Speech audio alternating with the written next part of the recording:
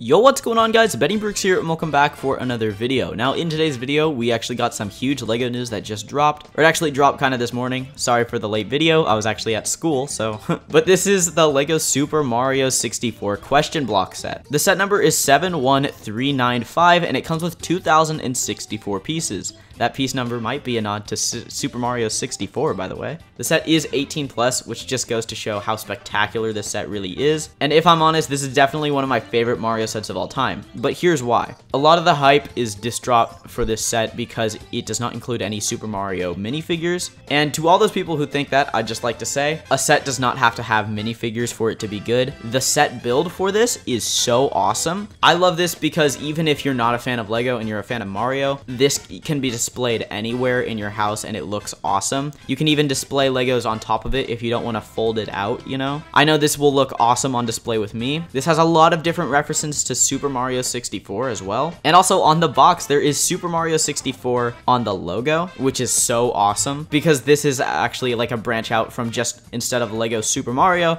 now they're doing confirmed Lego Super Mario 64, which is like huge. So that means we could get some Super Mario Galaxy stuff and some other stuff like that. This set has a reference to 3 different levels. The Peach's Castle level is definitely one of my favorites. I love how it looks. It's very iconic as well. There's a bunch of different buildable figures, like the King Babam, there's a Chain Chomp, there's some penguins, there's a buildable Mario, Yoshi, and also Princess Peach. There's a buildable Lakitu. Sorry if I'm missing any. I'm just kind of going through. I know the build on the top actually pops out, so you can actually just fold this thing up and have it be a regular question block just sitting anywhere, or you could have it have this awesome display. And I also love all the references to Super Mario 64. I think the technical build for this, I think everything kind of folded on top of each other and hidden inside the question block is a really genius move, especially for like what we've seen in the past with Lego Super Mario sets, how they're really simplistic builds and stuff, and then going to something like this where it's like extravagant, you know. I really like the build for this.